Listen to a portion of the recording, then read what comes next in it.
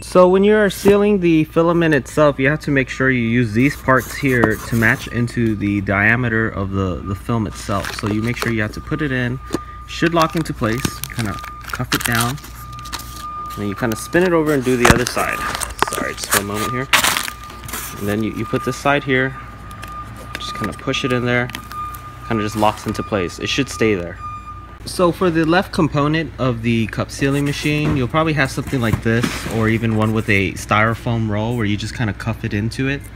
But make sure you are, sealing this part right here together with this part. You're gonna have to kind of place it inside that piece here. That's a little hard for you to see right now, but just give me a second to kind of steady this. So it kind of looks like this. There should be a ring right there connecting to that piece, and you kind of just push it in together as so. Make sure you push the metal piece down. See, and it locks into place. Should be steady with the gears there. Other models, they will have just like a regular piece of cardboard foam, and then that would just be the same thing as this piece here, where you just kind of just push it in to the cardboard. So we're on to the component where you're gonna put the gear on the left side into the machine. Make sure you match the hole here. Should be able to enter right in without any issues. It kind of has to go out this other way.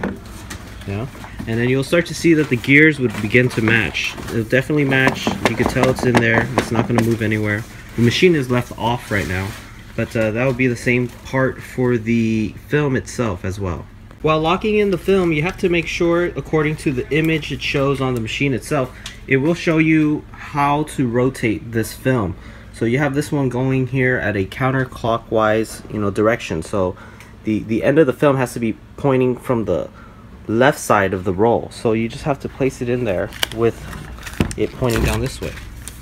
See how it looks like that? It matches the image that's on the machine itself. So it has to come out this way. Make sure once you have this on there, you also put your little washers over it, but also this little clamp so you can hold this into place. Just give me 1 second here. So you want to squeeze that in, hold it in so this is not going to jumble around. Same thing on this side as well. You always want to kind of have them lock into place. Kind of squeeze this clamp here, push it in, bang. So it's not going to move anywhere. It's going to be still locked into place. Okay, so now that you have everything routed, it should look like the one in this photo here, that sticker. So the roll has to go counterclockwise, going this way, and it has to go through this part right here, and make sure it is touching the black part of the film into that sensor. See how it's turning red? See, it has to turn red once it matches this little black piece in the sensor. So you would go over here, and make sure you go under here, and over this part. I can't stress that enough. You have to make sure it goes around this part and over this. If you put this under, if you route this beneath that metal bar here, it's not going to be right. So you have to keep going, and once again over, not under. And then now you would kind of loop it around here, and attach it right here, and you have to kind of rotate it counterclockwise back into the roll.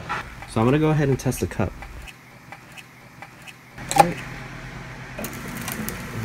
And that was going to be it now. Ta-da! And it seals. And it cuts.